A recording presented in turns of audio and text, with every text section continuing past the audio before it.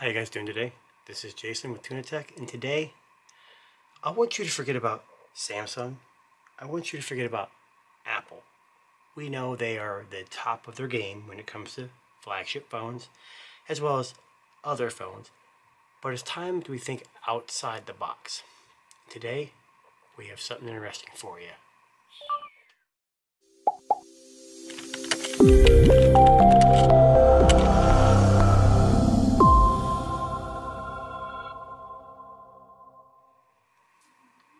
So what am I talking about? Well, there's a company that's been known and is picking up speed in the market of cell phones in the Android world. Now, this company, Motorola, is known mainly for their mid-range to low-range budget style phones. They at one time were actually in the flagship market, but I guess with heating competition, they kind of, stepped out of that. But today, I've got something called the Motorola Edge X30 5G. Now, before you say anything, this is a Chinese-only version of the phone. They recently released the global version, and I'll kind of breeze through the differences. But this phone right here in China started out like $500 with 8 gigs of RAM and 120 gigabytes of storage. But what are some other things that this thing has in it? Well, it was released in December. It's got a glass front and back, Gorilla Glass 5, not Victus, so that's maybe one area where they cut some corners. It's got a HDR10 Plus screen, OLED, and it does, I want to say 144 hertz refresh rate. It's 6.7 inches, and it's a 1080p plus screen, which I mean, in reality, it's 1080 by 2400. It's running Android 12 on my UI 3.0. It's running the new Snapdragon 8 Gen 1, which is a 4nm processor from Qualcomm. And in terms of Android, this is the flagship processor.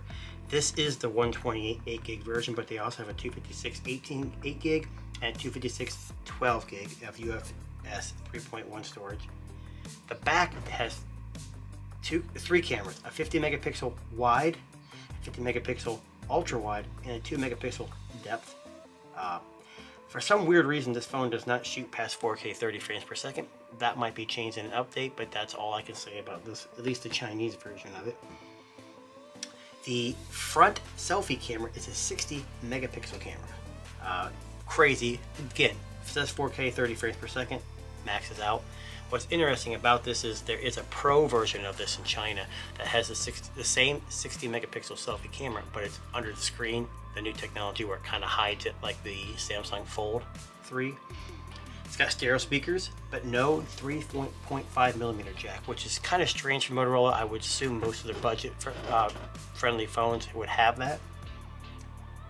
And that's about it. The fingerprint sensor is mounted on the side, which doesn't really bother me. 5,000 milliamp hour battery and 68 watt charging, which they say the 68 watt charger is included in the box. So that's that. Now, I breezed through that really quickly, but I really want to get to the phone here. Now, this has been opened. This is a Chinese version, but it's been opened due to the fact that we had to get Google Play installed, because obviously in China they don't have it pre-installed. We'll check that out and see if that's correct. But it does do 5G, and it supposedly supports most, or if not all, bands in the US. And everything else is here. It's in Chinese, so there's a whole lot on here, but you see the Qualcomm, Moto, Dolby Atmos kind of stuff. Just a plain old black box. Nothing extravagant. So we'll open it up, and as you can see, it has been opened. There's a little grip here. Obviously, it just comes right apart. So I'm going to set this off to the side right here. So in the box, oh, almost broke the phone already. In the box, we have an included SIM ejection tool, a Chinese handbook, and in addition to this stuff, we also have a plastic case, which these are the kind of cases I usually get for my phones anyway, so I like this. It doesn't bother me, and it protects the phone. So included, Samsung and Apple don't do this anymore, and a lot of phones don't, a 68 watt charger. Isn't that nice? 68 watt charger included with the cable. What blows my mind, you guys, is that now this isn't readily available in the US, and I get that, but $500, it includes all that stuff. And when you're spending twice that much on a Samsung or Apple device, granted, they are nice phones, but you're not getting everything that you should be. So, with that being said, let's get to the device. Now, it comes in a couple colors. This is the blue color. As you can see, that shimmery, it's very smooth, and if you heard it kind of fall off the box, it's very slippery, and it's kind of a fingerprint magnet. You got your 3 cameras, like I said, 50, 50, and 2 megapixel, and you got your flash. It says Motorola branding, and this is not a fingerprint sensor. That's just a Moto logo. It kind of rhymed there. On the bottom, you got your SIM tray, USB Type-C, bottom firing speaker. On one side, you got probably your power button and fingerprint scanner, and you got your volume keys. On the top, pretty plain. On the other side, you got your customized Moto button to do anything you'd like.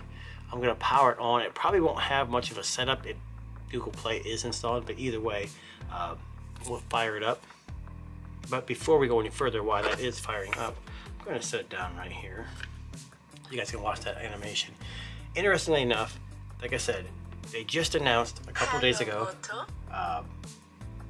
the global version of this phone. So, and the global version of that phone is called the Moto Edge Plus, and that's where it's going to be in the US. In Europe, it's going to be, I think, I want to say, the Edge 30 Pro in Europe. So the Plus here in the United States. These are exactly the same phones with a few key differences. So they both run the same Snapdragon processor, both have the same size screen, same resolution, same refresh rate, same 360 Hz touch sampling rate. But they equip each one with a 4800 milliamp hour battery as opposed to a 5 as in this version. And this does not have wireless charging. It only has wired charging, whereas the 2 global versions will have 10 or 15 watt wireless charging. And that's pretty much it. There's no confirmation on whether or not they will include the Pro version of this with the special edition with the under the screen display. But here it is, pretty opened up right here. I see Chrome, Google, Gmail, Google, and the Play Store. So someone did install this. Now, something you need to know before you go out and order this is a couple things. You're going to see some bloatware from some Chinese apps. Most of the time, we're just holding them. You can hopefully delete those. I don't know for a fact, but a lot of times you can, yeah, see, so you can uninstall these so you don't have to use it. The other thing is what I've noticed with Xiaomi phones, which again are a global phone maker, but not in the US, is that some carriers, including T-Mobile, AT&T, and from personal experience with AT&T, even though Xiaomi will support 5G, Volt, and Wi-Fi calling, if it's not approved by AT&T, with the 3G shutdown, they're forcing customers to get rid of those phones. And I had that issue with my wife's Xiaomi. So keep that in mind. But this is the Moto Edge X30. This is a return to them for the flagship with cameras, processors, and they did cut a few corners. Obviously, it's not going to be top of the line with everything else, but I'm interested to see what this can do at this price. For $499, it's great. Now, interestingly enough, I told you, like I said, the only real difference between this version and the global version is obviously software and the fact that the global version has a slightly smaller battery and it does include wireless charging, which this one does not. But crazy enough, this phone starts at $999 in the US, and they're going to offer a $100 discount. I'll leave a description in a link in the description below. I don't know if it's available yet, and as of my checking of today, it wasn't in there yet.